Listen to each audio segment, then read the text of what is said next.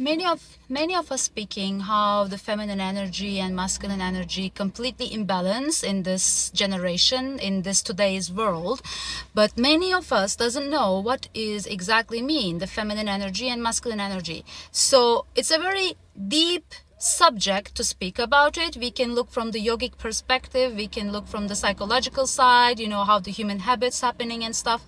But basically it's like this: masculine energy who holds a space for the life, and the feminine energy is the life itself, which is the experience, which is the embracement of the present.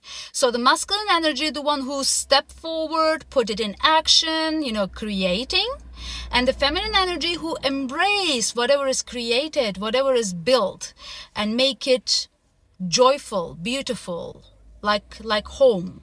If I have to speak about how it's visible in our generation, how it's look in the relationships in today's world, is completely miserable. Men wants to be the one who experience the experience and life itself, which means men wants the woman to put it in action.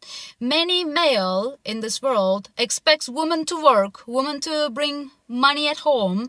In the meantime, women to nourish and nurture their life, which means giving a birth for the baby, taking care of the home, all the cleaning, cooking, and everything that became a job for the woman. But they forgot women to happily cook, happily clean, happily nourish, happily to grow a baby requires peace, and the woman to have access to feminine energy. Because feminine energy also means being peace with emotions, allowing emotions to pass through, which also masculine, the male, has this feminine energy, of course. So men learns with the woman how to allow the emotions flow. In many healthy relationships, you could see if the woman and male has the real balance about energies, woman becomes the one who holds the men, so the men could experience emotions, the childhood traumas, what's happening in business, everything that is very hard for the men, allowing to be visible, accessible, and eventually to achieve that, allowing to pass through emotions, weaknesses. So woman gives that space to men. So it's an equal thing actually. You give, I receive. I give, you receive. That's how they build healthy relationship between male and female.